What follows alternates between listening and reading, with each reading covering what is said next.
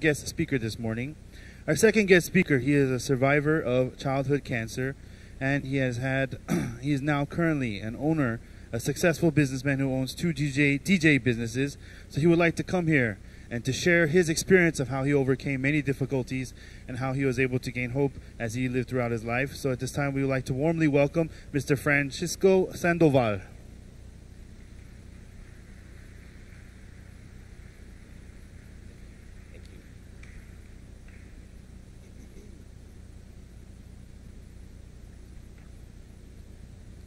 All right. How's everyone doing? Okay. So as you guys know, my name is Francisco Sandoval, and there are two things that you need to know about me. First and foremost, I own a DJ agency. Secondly, I survived cancer. So before we get started, I want all of you guys to please go ahead and stand up. Go ahead and stand up. Since I started off as a DJ, I really work a lot with energy, okay? So if you guys are all standing up, I need you guys to give me some energy so I could feed off of it. So I'm going to ask you guys to make as much noise as possible. Okay, are we ready? Okay, at the count of 3, 1, 2, 3, make some noise. Okay, guys, that was weak. You guys could do better. So now everybody put your hands in the air. Put your hands up, let's go. 1, 2, 3, make some noise. All right. Now we're talking. Thank you, guys. Now we have synchronized energies. And here's the thing. I could only talk to a group that I know can bring that fun aspect into a talk, okay? So, as you guys know, I was diagnosed with adamantinoma. That's the type of cancer that I had at the age of 16. You know, you guys all look really young. So, age of 16, you're trying to find yourself. And I was diagnosed with this cancer at that age. And it was devastating. It was something that affected me deeply. And adamantinoma is a form of cancer in the bone. And what happened to me is they had to remove my bone completely. So I'm going to show you guys, if there's a camera guy, if you could zoom in on this. And if not, if you guys could see it. That's my scar. Okay, they removed my entire bone from here to here. Okay, at the age of 16, it was completely devastating. But I came back. Why did I come back? The doctor, when he talked to me after my operation, he said something to me. He said, "It's a miracle that you're alive." Okay. A doctor said that to me. What? It's a miracle that you're alive? You lost too much blood? You're supposed to be dead? But you're not dead. So it's a miracle that you're alive. And I made a promise that very same day. I made a promise to God that I would give my life to Him. Okay? And what happened after my operation? Maybe some of you can relate. After my operation, I got a job. I started making money. I was going to school. Got a girlfriend. And that promise went out the door. I didn't think about that. I didn't think about that promise because I was making money and I was trying to live life like a normal person.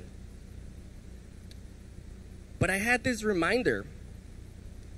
I had this hideous scar in my leg reminding me every single day that I wasn't normal. Okay? Every day I wake up with pain. You know, I can't run. I feel that operation in me every single day. So I'm over here, you know, doing my thing. I decide to start a business. I decided to start a DJ agency. And still, just trying to make money. That's all I care about. To me, success equals money. So I'm going to go out there and make as much money as I can. And that's all I cared about. And my life was great, right? Because I was making a ton of money. So it was great. But the reality of it is that I was losing the most important things in my life. I was losing my family. Okay? I spent so much time in business that I was losing my family. I was losing my girlfriend. When I was with my girlfriend, it was business this, business that, phone call here, phone call there. So I was losing my girlfriend. Eventually, I did lose my girlfriend. You know, she broke up with me because I was so obsessed with money. Because I thought success equals money. And that's not true. That's not true at all. So I'm over here still doing my thing, perfecting my craft, getting better and better at what I do, without the main things in my life that are truly going to make me successful. My family, God, love.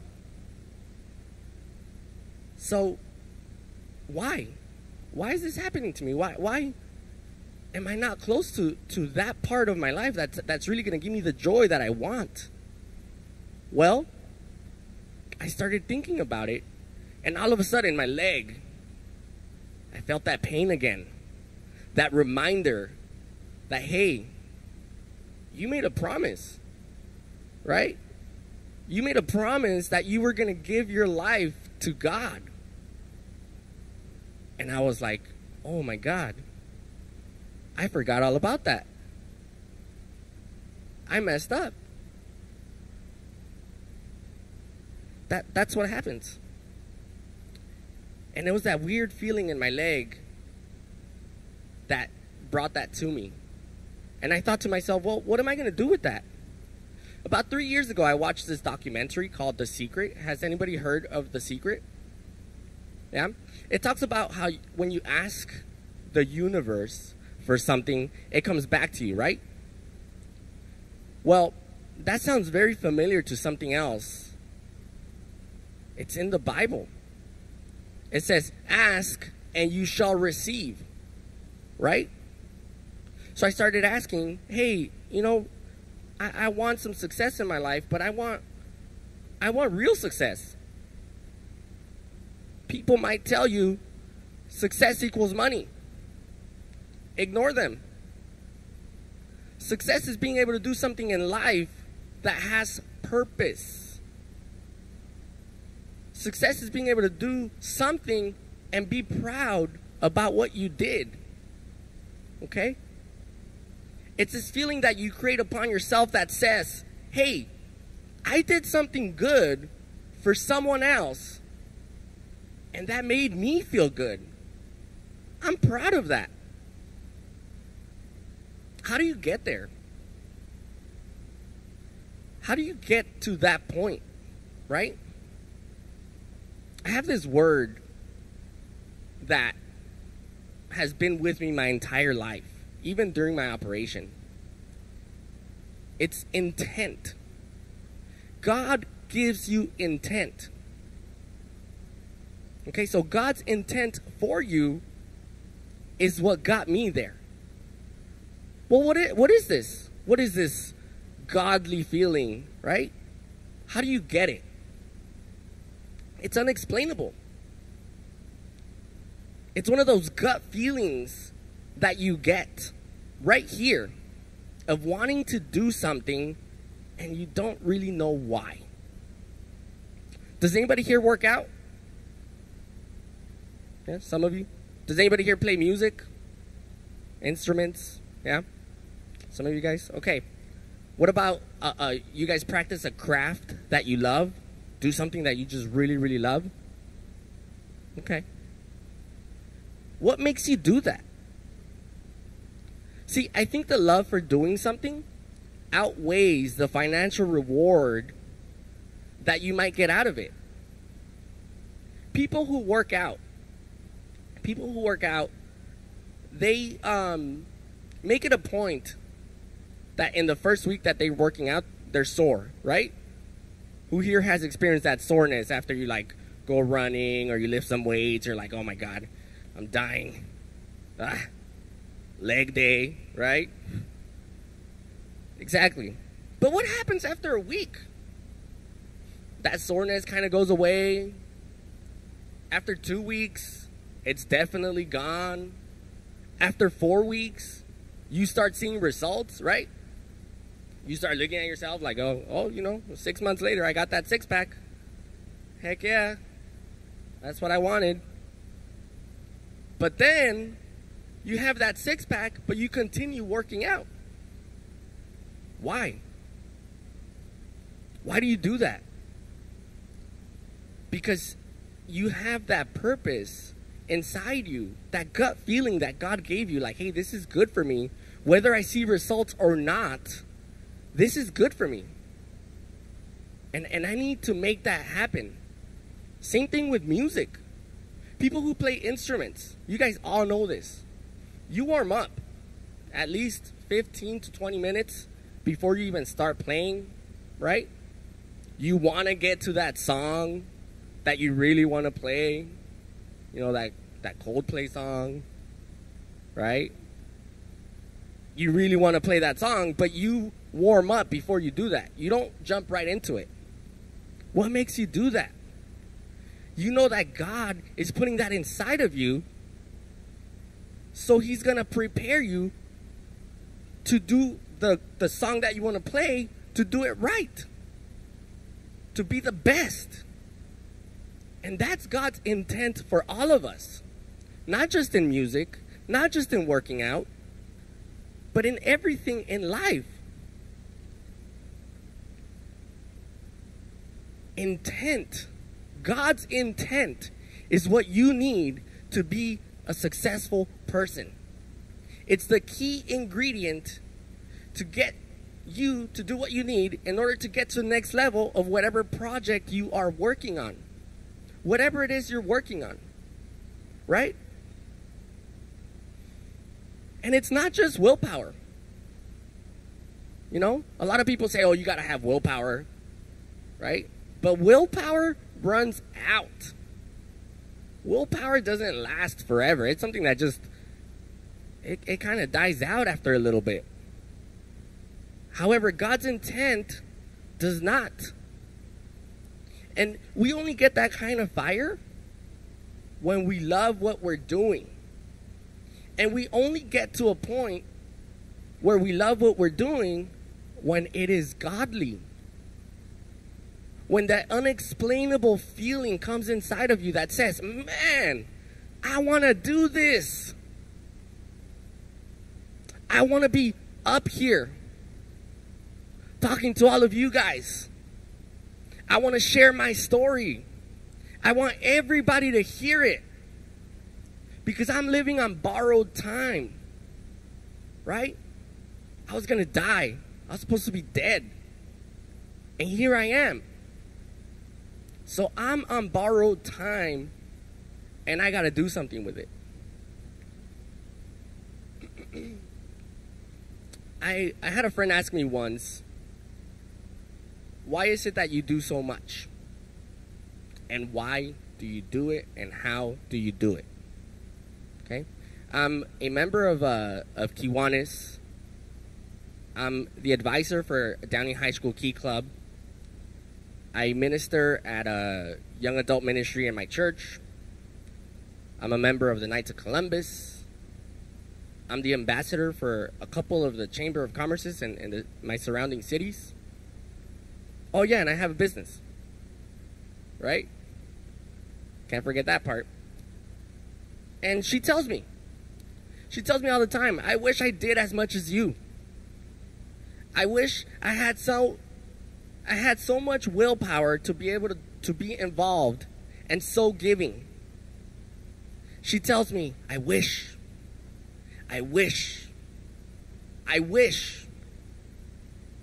And that's where her problem starts. I don't wish. I just do. Okay? And I do so because I have this amazing gift. I have this gift that I wish I could share with all of you.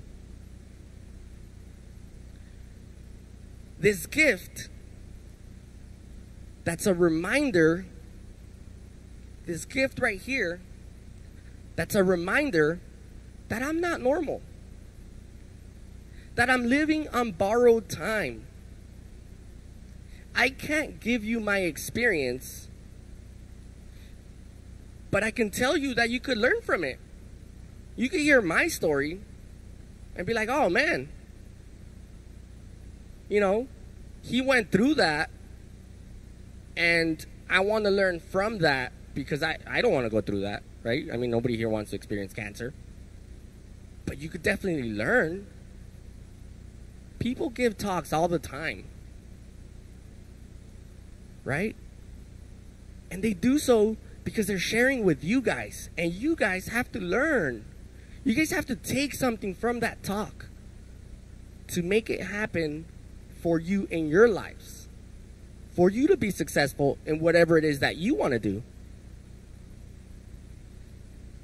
So my answer to my friend was stop wishing and live life with God's intent. This is the force that will get you from I wish to I will. So do you guys want to stop wishing and start doing? Yes? No? Maybe? There you go. Okay. Okay. Guys, sometimes I just want to be at home and be lazy. Watch some Family Guy. Some good old-fashioned cartoons. Sometimes I just want to be normal and go outside and catch some Pokemon. Hey, I have the app on my phone. However, every single time I get that feeling, this gift, this reminder, it tells me that I have absolutely no time to waste. I remember that I already wasted a couple of years when I forgot about my promise. I remember that. Live life with God's intent for you. And once you have found that fire that makes you love what you do, make sure you do it with God's intent. Do it with His purpose for you. Surround yourself with positive people. I love the fact that you guys are all here because it means that you care. These are the people you need to surround yourselves with in order to get that fire. Because these people are here to help you, are here to enable you, and they have that love, right? I'm sure you look at some of your friends and, you know, they're doing things and they're like, man, I wish I could do that. I want to be just like that. And those are the people you need to surround yourself with. The people that you can say, one day I'm going to get that done. And guys, the only way you're going to get that done is if you live your life with God's intent for you. Become a person that has so much fire, that has so much intent, that your friends start asking you, how do you do it? What drives you to do so much? Hopefully, your answer is going to be, well, I heard this one guy give this one talk about intent at World Camp. And that's going to drive you to be the person that you want to be. It's no longer going to be, I wish. It's going to be your friends asking you, man, how do you do it? How is it that you get that done? Success, you guys, is joy. Success is love. Love for what you're doing. And if you think that success equals money, you're never going to be successful. You might have $1 million. You might have $2 million. It's not going to equal success. But when you have God's intent for you, when you have that godly fire that is just getting you to the next level time and time again, you set a goal, you reach it, and you're like, what's next? What am I going to do next? How am I going to help someone? How am I going to share my story? How am I going to enable others? That's when you will experience success. And that is what's going to make you beautiful people inside and out. Thank you all so much for your time.